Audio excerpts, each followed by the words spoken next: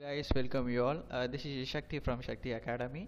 Please like our video and share. Don't forget to subscribe our channel. Press bell icon so that you could get updated videos of our channel. Right? Guys, from the beginning of time. So from the beginning of the time is the topic of the day, right? So what are the things we are going to discuss in the beginning of the time is nothing but the origin of the human, which means we are going to discuss from the 6 billion years ago, right? 6 billion years ago to the first century BCE, right?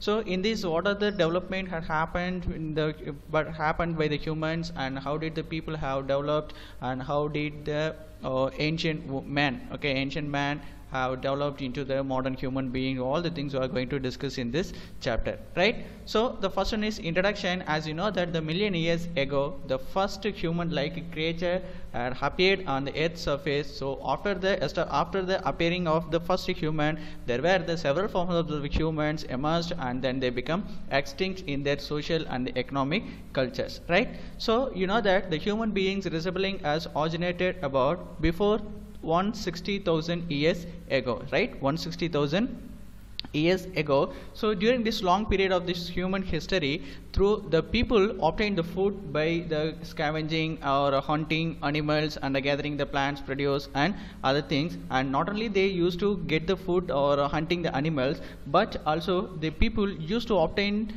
the food by killing the animals. So for killing the animals, sure, they should need the tools, especially the stone tools for killing, and they to have some, I don't know whether the communication was happened, like especially like languages were used by the people, but they to have some symbols of languages that they used for sharing their communication, right? So although over the ways of obtaining the food were adopted later, and hunting and gathering were being continued by the group of people, even today there were the hunters and gatherers societies in some part of the world you could see, right? So this makes us wonder about their lifestyle in the present day, hunter gatherers and other things that make us to wonder, right? So next one is the excavation sites. So in the excavation sites, as you know that the first excavation had happened on 24th November 1859, when Charles Darwin when the Origin of the Species was published, and he marked the landmark, he marked the landmark of the study of the evolution.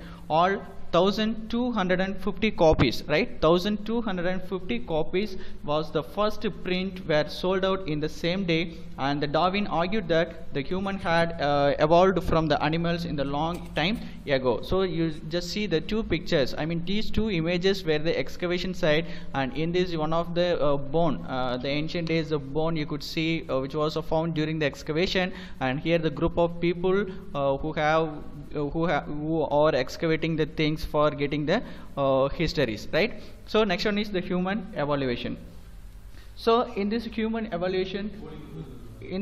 evaluation, what you have discussed is nothing but, so different types of the humans are there. As you notice that in the illustration are some of the changes that come about the result of the human evolution, right? So the story of the human evolution is enormous, long and somewhat complicated to discuss. So even though there are the many unanswered questions on the new data often led us to the revision and the modification to earlier understandings, right? So this is how the people are developing. As you see that Australopithecus is totally different from this habilis, and this habilis is totally different from the erectus, and this erector is totally different from Netherlandus, and this Netherlandus is totally different from the Homo sapien, who considered as the present day modern human being, right? So in this chapter we are going to discuss about the four human beings, which means from the development of the ape and Australopithecus and the Homo erectus and the Homo sapiens, right? So ape, as you know that ape is the first origin of the human. Ape was the first origin of the human,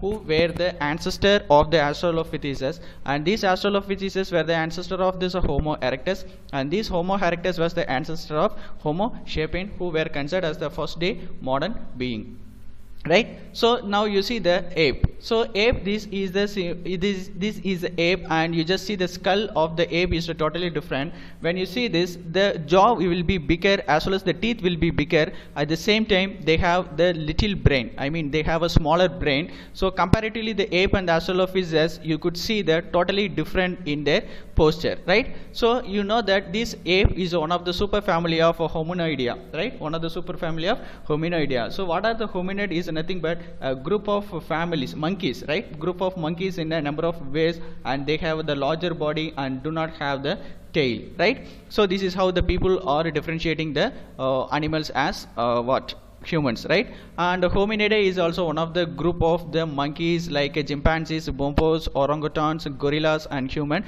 beings. So these apes are usually found in the forest of the western and the central Africa and the Southeast Asia, and these apes are distinguished from the monkeys by complete absence of the tail and are presently an appendix and by their more complex and brain, right? So next one is Australopithecus. So in this Australopithecus, as you know that here the name, how the visually names are given by the scientists to species are derived from the Latin and Greek word. So initially, whenever the scientists are keeping the name for exact thing, so the names are originated from the Latin and the Greek. So this instance, the name Australopithecus is nothing but it derived from the Latin word astral, right? Latin word astral, which means the southern, right? Which means southern, and the Greek word phthicus. Phthicus refers ape, right? So this is how the word Australopithecus derived. So comparatively, you could see that the differentiate will be there with both ape and the Australopithecus. So here the jaw was a little smaller than its head. Also, you could see the teeth are little smaller than this, right? So this is how the people of the Australopithecus is a collecting of the species that they have lived between, I mean, from the 4.18 to 2 billion years ago, and these Australopithecus were the terrestrial bipedal ape. Like bipedal is nothing but the animals which used to walk on the four legs, and it is slightly, the brains as well as the other things were slightly larger than the apes, who were the consisting the ancestor of the family, right? So next one is Homo erectus. So as you know that this Homo erectus is the one of the thing which is called as a man. So the Homo is a word which derived from the Latin word which means man, right? So this Homo had furtherly divided into the three types. Is the first one is Homo habilis. Note on Homo habilis. So this Homo habilis is often considered as the tool maker who introduced the tool to this world, and the next one is Homo erectus. So Homo erectus were the upright man. Note on Homo erectus were the upright man, and the next one is Homo sapiens, were the wise or thinking man. So the Homo is a Latin word which means the man, and further it has been divided into the three types. So Homo habilis, Homo erectus, and the Homo sapiens, right? So these Homo erectus were being found as well as it originated in Africa and Eurasia, and regardless here the many group of species were started living about 1.9 million years ago. But as you know that these people used to migrate from one place to another place. That's what these people occupied most of the places of the African tropic, Europe, South Asia, and Southeast Asia, right? So next one is the Homo sapiens, who were consisting as the present day modern human being. These Homo sapiens are often considered as the wise and thinking man, and these Homo sapiens are often considered as the modern day human being, and these Homo sapiens are the modern human being belongs, and it has the several species group of the genus and the Homo. But as you know that the first name of the Homo sapiens was applied in 1758 by the father of modern biological classification, Carolus